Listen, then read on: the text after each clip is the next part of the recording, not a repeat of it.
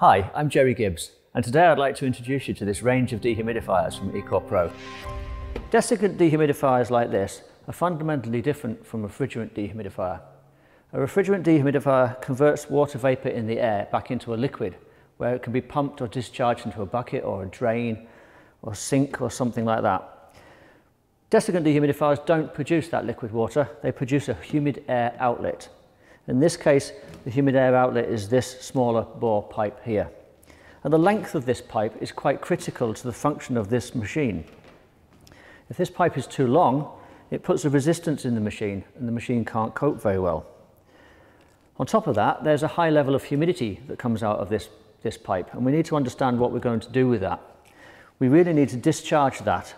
On this particular machine, working in its applications, the best option is to have a permanent installation where this machine's vapour can exhale from. Otherwise, this would have to go to an opening to an external source. The length of pipe is critical. If we extend the length, we extend the resistance on here, and that's going to impact on the machine. The run of the pipe is quite critical.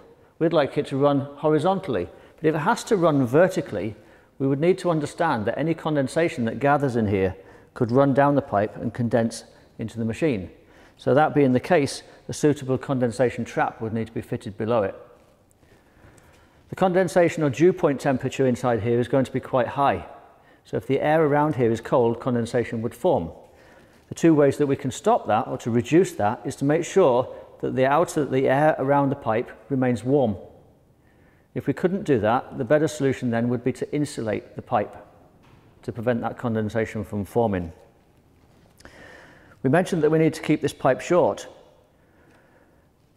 If we extend it, it puts a resistance in the machine, and so the solution here is to increase the diameter of the pipe to reduce that resistance.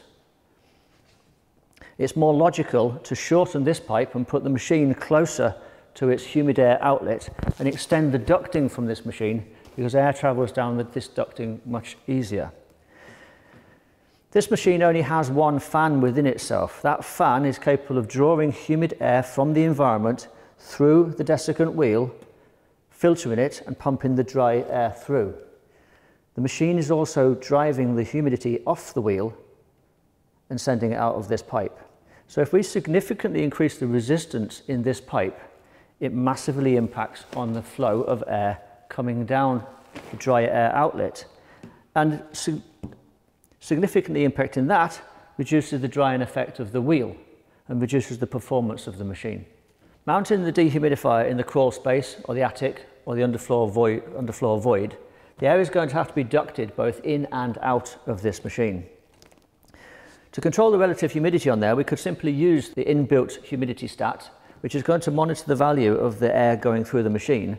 Or if you want to be very specific about controlling the humidity in the room, we would use the remote humidistat, which is simply plugged into the machine and the sensor kept in the room that we want to control. Thank you for watching this video. For further information, please see one of the many tutorials that are available online.